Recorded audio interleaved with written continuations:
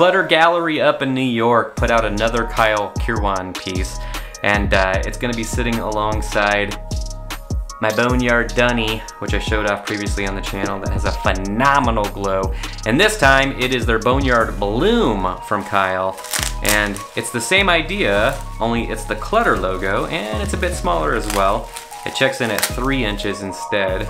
And it showed up in this little bubble wrap. And it has a mint finish, and it's still glow in the dark.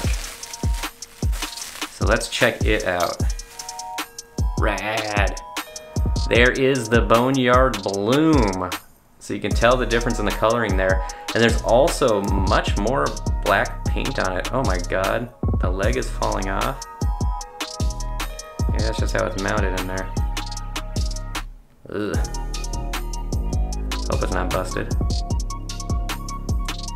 Check out the bones on it though. That is that beautiful Kyle Kirwan styling of his mold. You got the ribs sticking out the top. They made 20 of these. This is one of the 20, and I think there's at least one still available on their website.